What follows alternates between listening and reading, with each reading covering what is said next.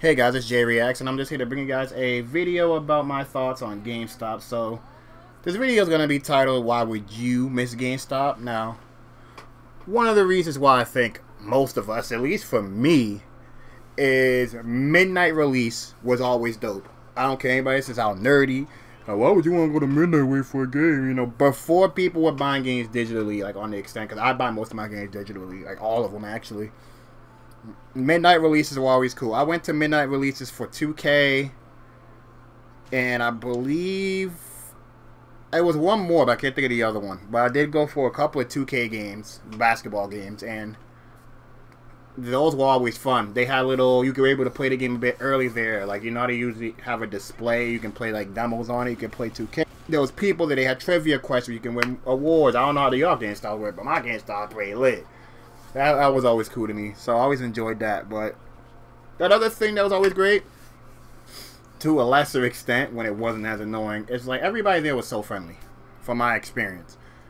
Besides when they always gotta throw the 37,000 things in your face about, do you want to buy this game, that game, blah, blah, blah, blah, I want to pre-order this, that. Besides that, they're always friendly. Most part, they know what they were talking about. They were like, it was a spot where you felt welcome to, right? It was always cool to always be able to go somewhere where you felt like you belong. That was always great.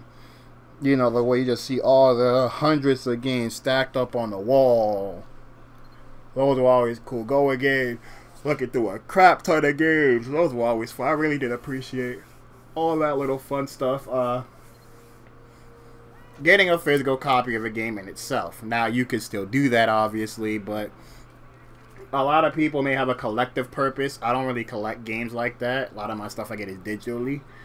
So when it comes to like games and stuff like that, it's always been great to me to like.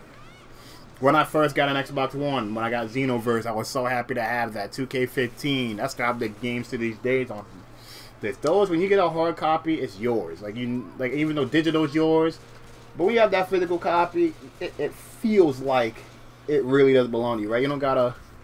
Well, back then, you know, I'll get into that in the next thing, but it felt like it was yours. You know, you're able to look at the case. The cases usually always look cool. Those were nice. Another thing is, granted, this is a problem, not really a problem, but what you do now, but prior to the Xbox One, PlayStation 4, if you played on console, you used to be able to get the game, put in the disc, and play it.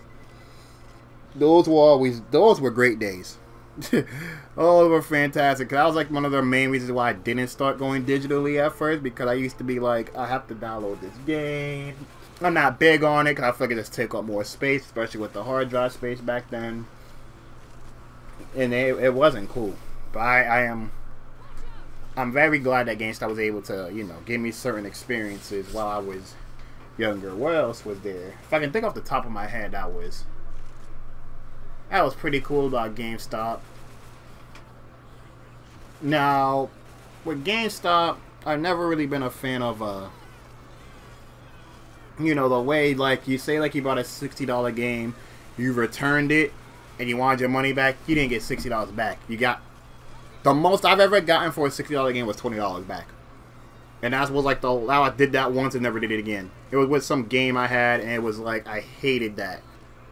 So it was really frustrating. Back then, buying used games were always good. Granted, you can still buy used games now, but I don't usually buy used games. I usually buy them.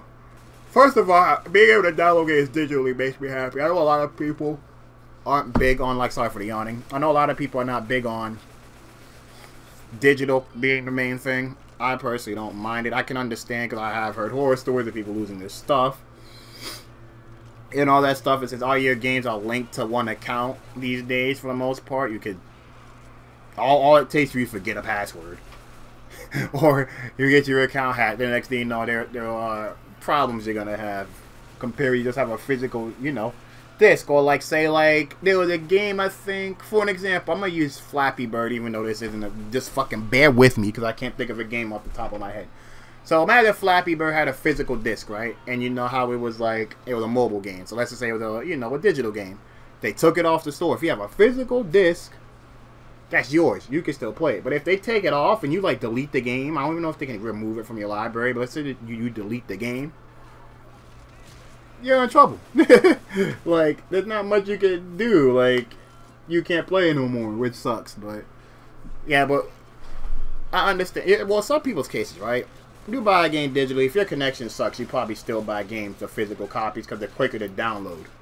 But I usually don't. But this was just a little video I want to talk about GameStop since it's on my mind. But I really do appreciate everybody who decided to listen for like 5 or so minutes into this video. I'm grateful. The background is just left for that gameplay I got from earlier today. So that was pretty fun, you know, little mods here and there. So I'm going to talk to y'all later. Please like and subscribe. Peace.